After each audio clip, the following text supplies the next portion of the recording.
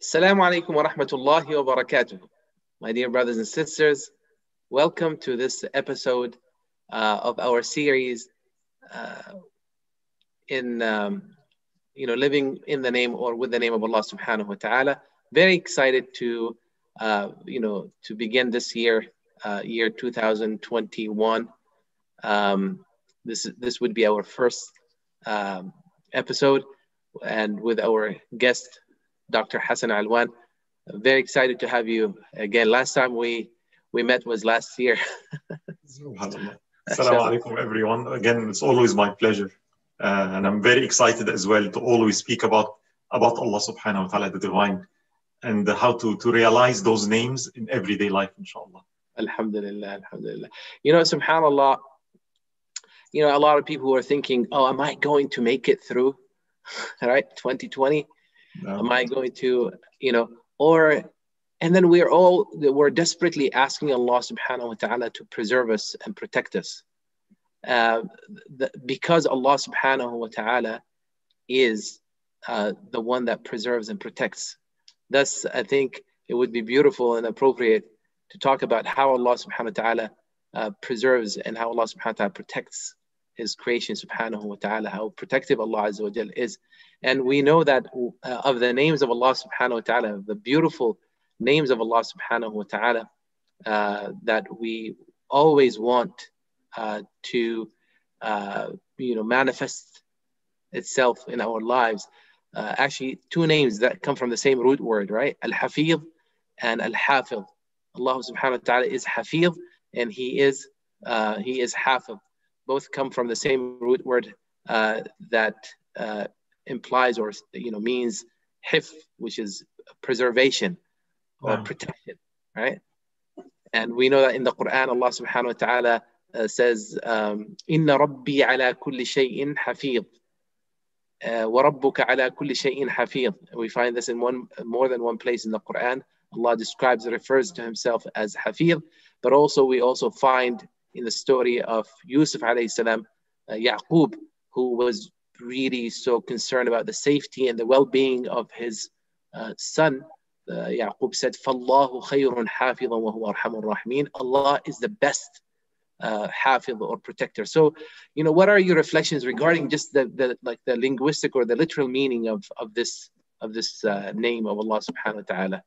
SubhanAllah, it's a very beloved name, and SubhanAllah, whenever something happens, whenever we feel a need for something, it is nothing more than an invitation, an emptiness for one of the names of Allah subhanahu wa ta'ala.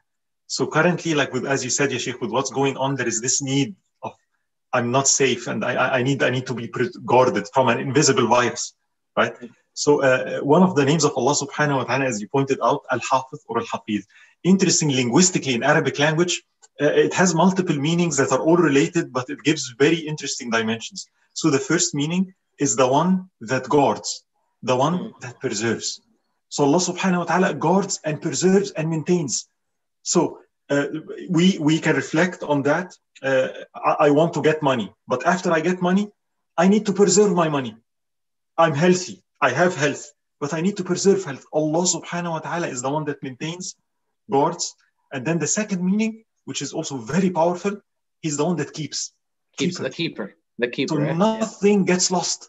Yes. Nothing gets lost with Allah. If I do something good, or and you say, oh, it didn't work, nothing gets lost. He keeps everything. Every word I say, every action I did, nothing will get lost with Allah subhanahu wa ta'ala. He's the keeper. So it has both meanings. Nothing will get lost. He maintains and keeps, right? No. And He keeps things, everything that we do. This is linguistically. No. Can I add one sentence on the meaning just to combine everything? Yes. So they say the following. If you look to how we would describe Bismillah al-Hafiz, one can say He's the one whose power preserves the heavens and the earth, the one who vigilantly guards every single detail of the creation, the one that preserves and remembers all that has been ever done or said. So that's alhamdulillah, like a concise way to say it. Inna Rabbi No. So He is the one that protects, preserves, guards, but he's also the one that keeps and maintains. Subhanahu wa ta'ala. So both meanings are there in the name, in the beautiful name, the magnificent name of Allah, Al-Hafiz or Al-Hafiz. Now, it is something Allah subhanahu wa ta'ala, someone might ask, okay, what does Allah subhanahu wa ta'ala provides hifz, which means protection, preservation, or keeping, right? What does Allah subhanahu wa ta'ala provides that, for? No, right. So what are the various elements in our lives that are so essential for us? I believe that actually this session could have not actually been held, right? You and I would have not been able to communicate. We would have not been able to do any of these things without the hifz of Allah subhanahu wa ta'ala, without Allah subhanahu wa ta'ala's, protection, without Allah subhanahu wa ta'ala's aid, without Allah subhanahu wa ta'ala's, grace that he's actually maintaining us. So someone might ask, okay, what are the various aspects that Allah subhanahu wa ta'ala preserves, or that Allah subhanahu wa ta'ala provides hifz for? Now, subhanAllah, it's a very interesting question, because if you notice the ayah that you mentioned, فَاللَّهُ خَيْرٌ حَافِظًا, you mentioned who said it. It's Yaqub alayhi salam. One that, as a father, and even with the condition we're in, I see my son, and he loves his son not only because of his pure heart, because of his righteousness, right? And you're concerned. So he's the one that's making this dua in general, Allahu khayrun hafidha. Now, when you look to the story of Yusuf alayhi salam, well, when you look at it, what happened to Yusuf? He was thrown in the well. He was taken as a slave. He was thrown in prison. I mean, when you look outwardly, hey, things didn't go as well as you would like. But yet, look at that. Despite what happened to Yusuf alayhi salam, despite things worked out for him very well. Yes, everything fell in place. If you take a kid nowadays and this happens to, you will say, well, he's going to be antisocial. He's going to be a criminal. The society was not just to him. But Yusuf alayhi salam, despite everything, Allah hafid Allah akhlaquhu. Allah guarded and maintained his morals, his good character, his iman, his tawheed. All those, despite whatever happened, Allah guarded Yusuf alayhi salam. Sahih. So when we say we want Allah subhanahu wa ta'ala to guard, of course I want Allah subhanahu wa ta'ala to guard my body. Of course. I want Allah subhanahu wa ta'ala to grant safety to my body. But more important, Ya Rabbi, guard my heart. Ya Rabbi, guard my deeds from riya, from ostentation. Yeah. Guard my heart from arrogance. You want Allah to guard everything that is essential about your being, your existence, including, subhanAllah, we're taught by the Prophet sallallahu alaihi wasallam, the very theme of this conversation that we've been having is living in the name of Allah, right? Or with the name of Allah. And we're told that the Prophet teaches us to say every evening and every morning, Bismika Allahumma. In your name, O Allah, I live and I die. In your name, I come upon the day and I start my day. In your name, right? This evening has come upon us in your name. So you basically seeking that Allah subhanahu wa ta'ala preserves you, right? And one of the subhanAllah, I remembered one of the as you were speaking, one of the verses that we're supposed to recite that actually does provide protection and that preserves us is Ayatul Kursi, the greatest ayah in the Quran. And in the ayah, Allah subhanahu wa ta'ala says, Allah speaks about the heavens and the earth. وَلَا يَؤُودُهُ حِفْظُهُمَا.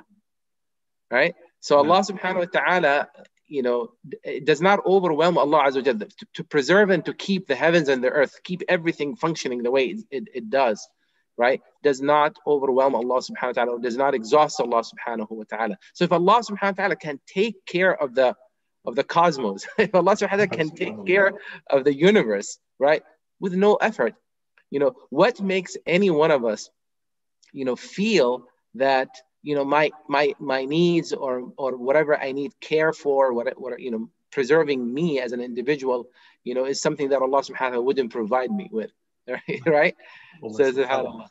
So I have one reflection here, something very personal. Like, whenever I feel afraid or like I feel I need guarded, right? I do the following. Like I ask Allah subhanahu wa ta'ala to enable me to say it in the best possible way. I actually go and do the following.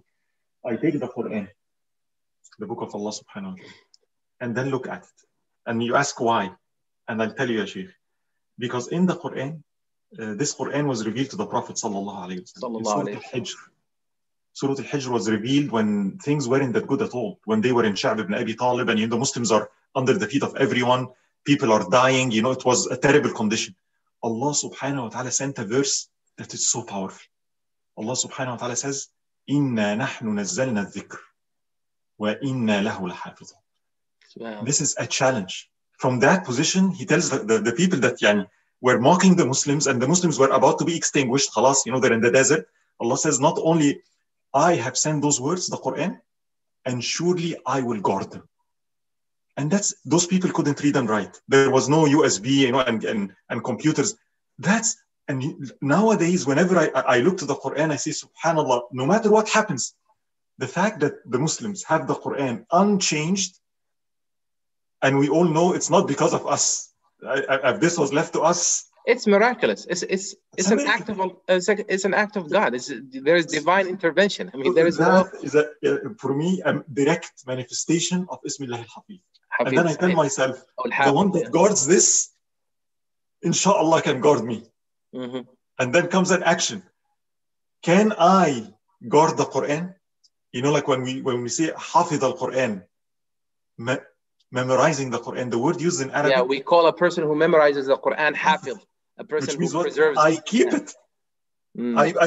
So see, Allah subhanahu wa ta'ala, I ask Allah subhanahu wa ta'ala to enable me. Allah. Keep this. So if you want, but in other words, you're saying that Allah subhanahu wa ta'ala made a declaration in the Quran that Allah Azza wa Jal will preserve this message and will preserve this Quran. Inna nahnu nazzalna dhikra wa inna lahu lahafidhun. Verse 9 from Surah Al-Hijr. And in that verse, Allah subhanahu wa ta'ala, guaranteed that this message and this, book, this scripture is going to be preserved. It will be protected. And this is one of the manifestations of the name of Allah, Al-Hafiz or Al-Hafid. Now, a person who is part of that process of preserving the Quran, i.e. a Hafid the Quran, a person who memorizes the Quran, or a person who has the Quran manifested in his or her life, right? They're part of that process.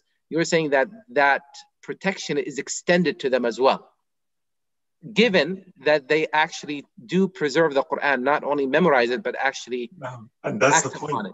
Yeah. Preserving is not hifd fi sadr, is not to preserve the letters. That's not the only. Yes, beautiful. And subhanallah, Sheikh, maybe it's a good time to comment on the hadith, which I think is very, very powerful and is very useful. I know where you're going with this. Allahu Akbar. Should we do that now? Hadith. Yeah. It's no. And beautiful hadith. The Prophet ﷺ says this to a young cousin of his, right? Yeah. And especially now when we're saying, look what's happening, tell me what to do so I get guarded. I want Allah to guard me. What should I be doing to get Allah's hifz? And we say the following. The Prophet ﷺ told Ibn Abbas, a young man, Inni u'allimuka kalimat, I'm going to teach you some words, right? And look at that. And what does he tell him? Ihfadillah. Ihfadillah yahfazuk. Ihfadillah tajidhu tijahak. And if I was literally to translate, guard and preserve Allah, and how we'll speak about that, and Allah will guard and preserve you.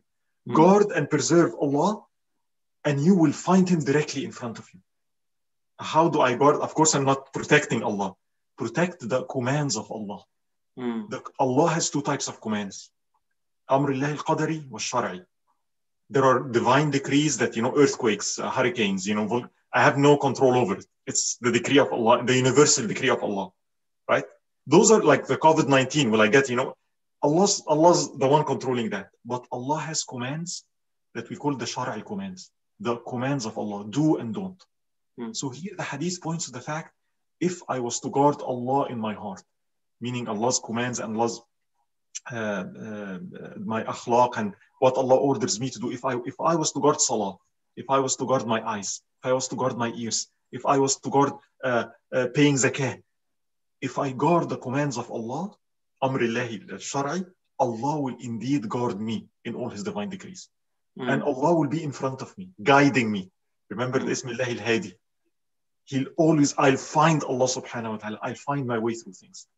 As a matter of fact, in the hadith of Imam Ahmad, Abu Musa al-Ash'ari reports that the Prophet ﷺ said, that man hafidha ma bayna فَقْمَيْهِ وَفَرْجِهِ. Whoever basically preserves, whoever does hifth, whoever preserves and guards, basically the Prophet ﷺ used a metaphor to refer to the tongue, meaning control your tongue and what you say. Watch your language, watch what you say, don't abuse people, don't say.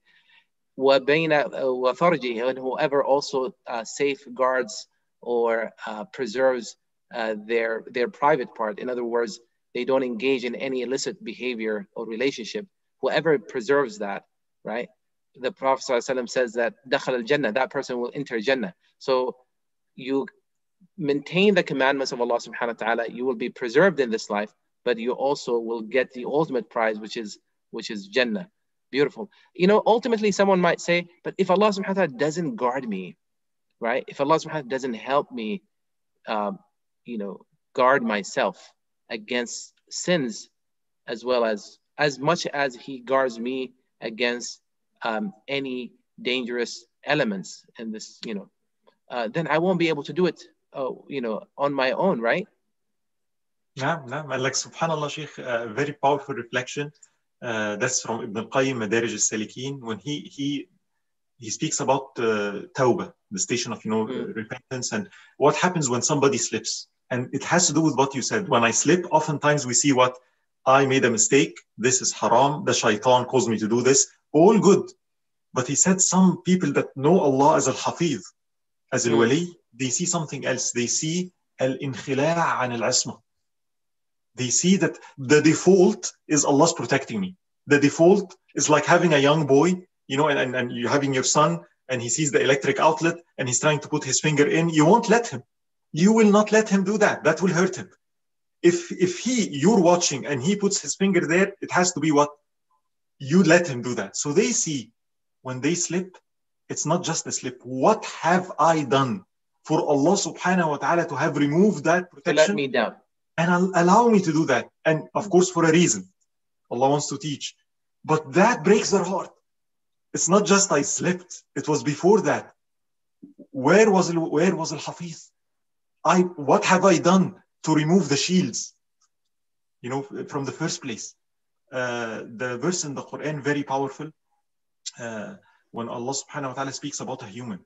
وَلَهُ مُعَقِّبَاتٌ مِّن بَيْنِ يَدَيْهِ وَمِنْ خَلْفِهِ يَحْفَظُونَهُ مِنْ أَمْرِ اللَّهِ. That Allah assigned angels to guard the human beings from behind and from in front. Nothing happens. The default is that we're protected. Only when things Allah wants, then He removes them. I know that's... Yeah. Someone might say, okay, but that is in terms of like physically, right? So your well-being is ensured by Allah subhanahu wa ta'ala, right?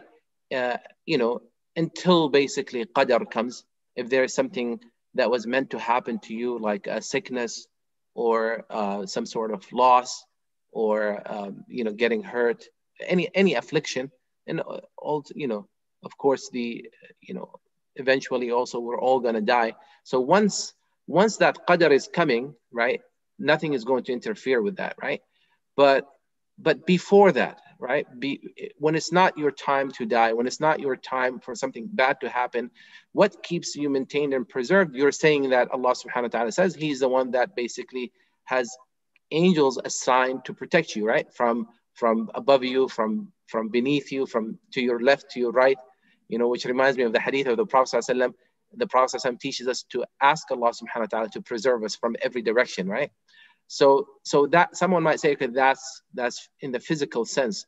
But, how can I make sure that I don't, like I have my iman and my faith?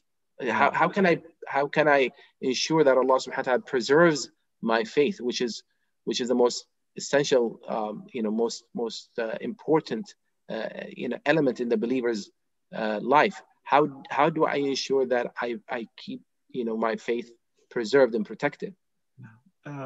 Perhaps one of the answers is what Ibn al-Qayyim said. Ibn al-Qayyim has a very powerful statement in his book Al-Fawaid. And he relates the inward dimension, because I need Allah to protect two things. My outward, my salah, that I can pray 5 times a day. I mean, outward acts of obedience. I need that protected, right? And second, the inward, my certitude, my tawakkul, my reliance on Allah subhanahu wa ta'ala, my purity of heart, having contentment, because decrees happen, right? So will I be patient? Will I be content? I need Allah subhanahu wa ta'ala to preserve iman in my heart, even in those conditions.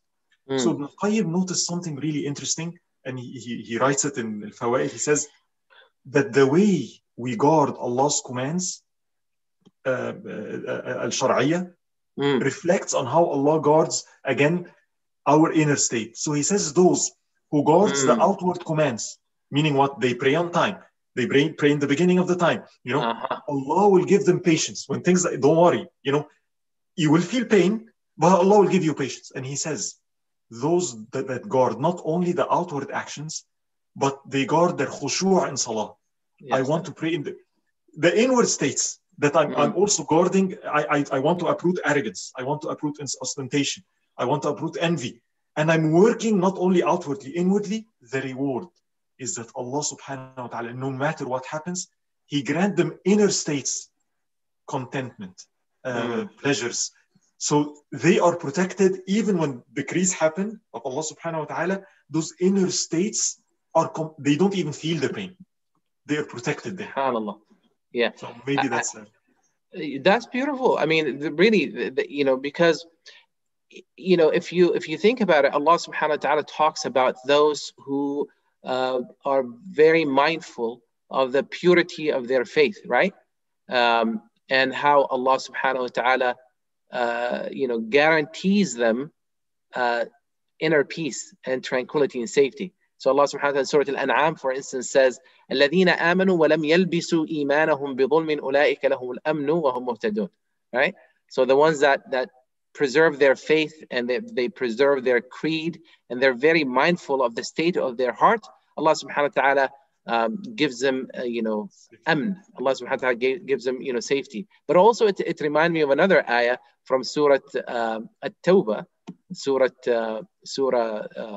At-Tawbah, Surah 9, verse 112, where Allah subhanahu wa ta'ala praises the believers, التائبون العابدون الحامدون السائحون الراكعون.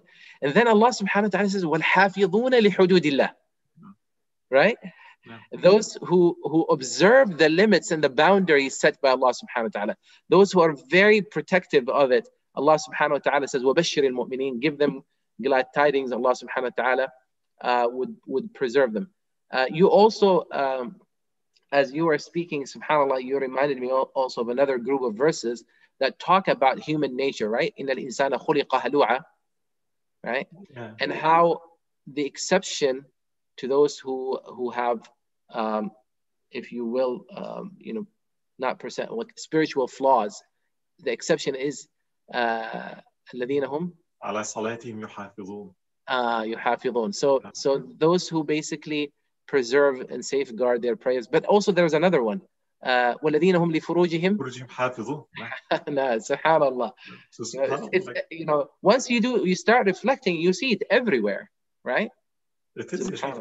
This principle that Ibn al-Qayyim states, I think it's a very powerful, and wallahi ya Shaykh, you notice people that have problems with command. Why did Allah order this? Why did Allah say I can't do that?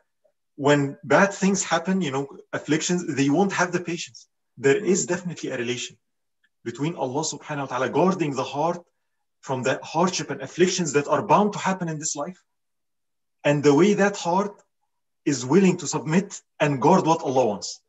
There is a relation, and it's all over the Quran, subhanAllah. Subhanallah. Before we run out of time, I would like to do a couple of things, inshallah. Yeah. I need your help. One, I want to quickly recap, but before I do the recap, I want to say, subhanallah, in some cultures, for instance, I have family. I have cousins who are half Pakistani. So in Urdu, people say Khudafiz, which means Khuda Hafiz, or which means Allah Hafiz, right? So someone might say, well, you shouldn't say Khuda, but I personally believe that Khuda is like Persian for God or Lord, Allah subhanahu wa ta'ala, the one that provides protection, preservation. And I don't see it as a big deal. But whether you say Allah Hafiz or Khuda Hafiz, it's a beautiful greeting that comes at the end of any interaction, right? When people are departing, people wish each other to be in the protection of Allah subhanahu wa ta'ala.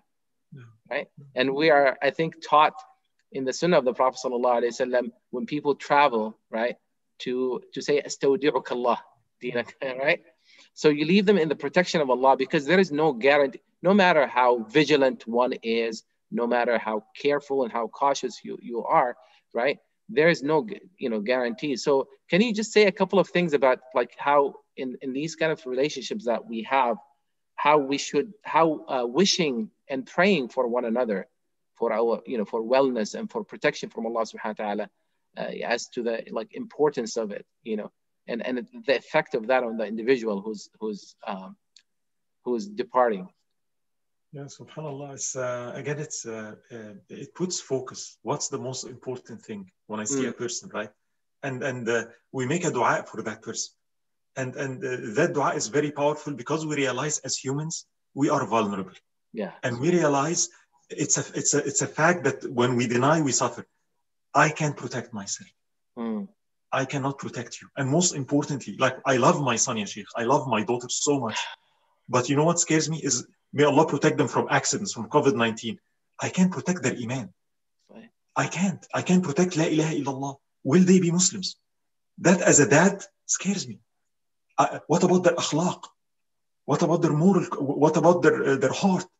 So one of the best dua that we can give to the ones that we love is that, I wish I cannot protect you, but the one that protects the heavens and the earth, the one that protected the Quran, the one that sent angels to protect us, Al-Hafiz. I ask Allah subhanahu wa ta'ala to protect you, not only outwardly, but as we reflected here, to guard you in what you say, in what you do, the state of your heart, the iman, la ilaha illallah, your akhlaq. And that's a beautiful dua. We need it. SubhanAllah.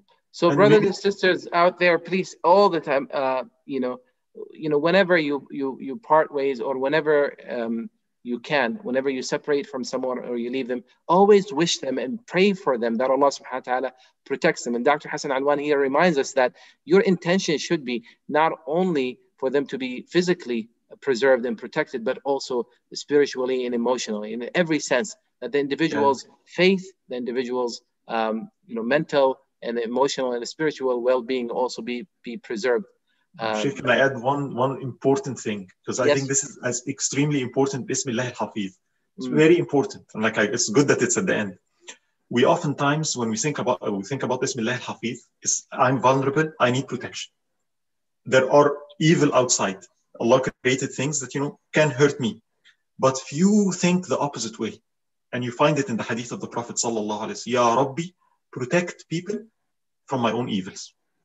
Oh. Protect my son and my daughter from my own tongue. Protect my wife from my own anger. So how many of us think not only like, Ya Rabbi, protect me? No. Protect others from the evil within me. Yeah. So that's also a very beautiful thing. And that's why Hassan, that's why I love the daily supplications, the daily prayers the Prophet ﷺ taught us to say every morning and every evening, because it includes all of that. I seek refuge in Allah. Like, there's a dua. Huh? Yeah, you know what I'm talking about. SubhanAllah, it's beautiful. And I want to take this moment and actually invite everyone who's watching us. We have at 6:30 Central, we have this daily supplication session that we do.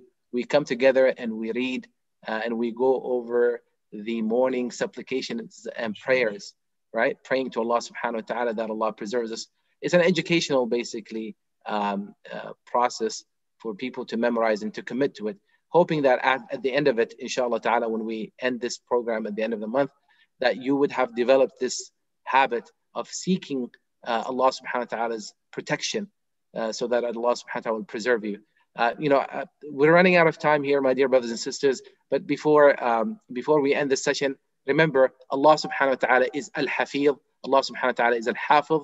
He's the one that preserves and protects and guards, but He's also the one that keeps and maintains, subhanahu wa ta'ala. He preserves the heavens and the earth, subhanahu wa ta'ala. He preserves his creation. He preserves human beings. He preserves everything. He preserves this universe of ours. He also keeps our rizq, our sustenance, and he provides for us. But he also keeps our actions and our reactions and our deeds. He keeps record of all of that, subhanahu wa ta'ala. Allah subhanahu wa ta'ala is the one that can protect us from evil, external and internal, self-inflicted, or if it's inflicted by someone else. Allah subhanahu wa ta'ala expects from us to preserve and safeguard his boundaries and his laws.